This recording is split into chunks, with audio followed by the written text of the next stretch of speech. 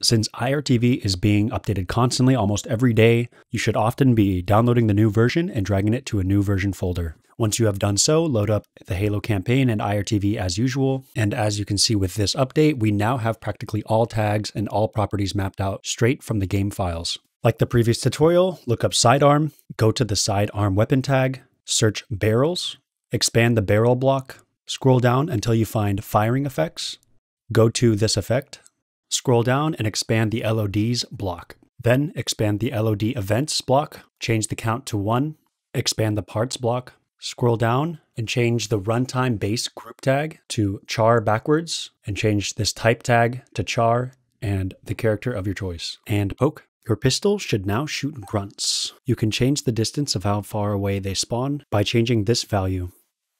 Here's an example of 2 different distances. To change AI teams, go to the biped of your desired AI, search team, and set it to your desired team. As you can see, I set the grunts team to human, and they do not attack me. Similarly, we can go to the brute biped and change their team to an opposing team, to which they will fight.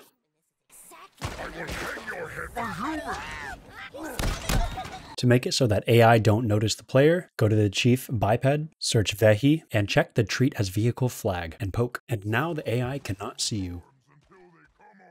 As an added bonus, to become invincible, go to the chief biped, scroll down and click go to on the model, scroll down halfway and check cannot die from damage, then poke.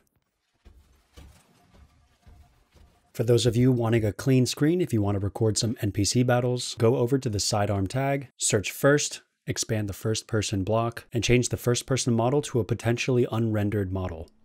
This may glitch or crash, but if you get it right, your gun will be invisible. Furthermore, go to settings, UI, and disable the HUD, and turn the opacity all the way down.